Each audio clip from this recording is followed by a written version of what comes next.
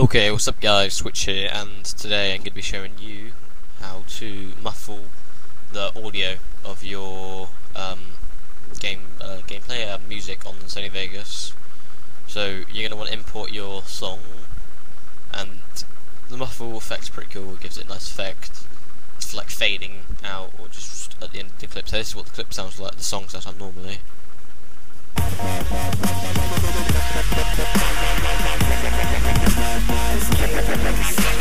Normal, got that.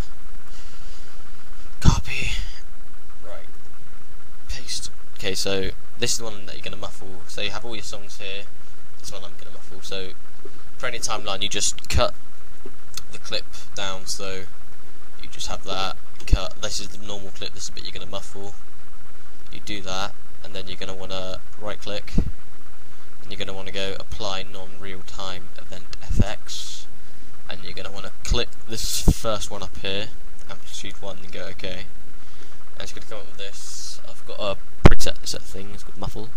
But anyway, yeah, it will come up with just the default thing, and you're going to want to drag this one straight up, this one here, to -26. That 1000, that 9, you're going to tick that, and you want to click. I think that's 400 anyway, so just give you some time to look at this. So you just want to copy up that, and then you want to hit OK, and this is going to come up, and you just save it. Okay, so this was before. Now this is before.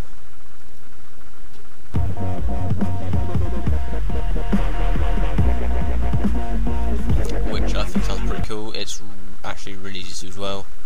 And that's basically it, and that's all you really need to do, and it's really easy. So just comment, rate and subscribe, and I might have if I get like 10 likes, whatever, I'll probably do it Mw2 kill cams tonight, and I'll try to get some good clips and just edit that tonight. So just comment, rate and sub please.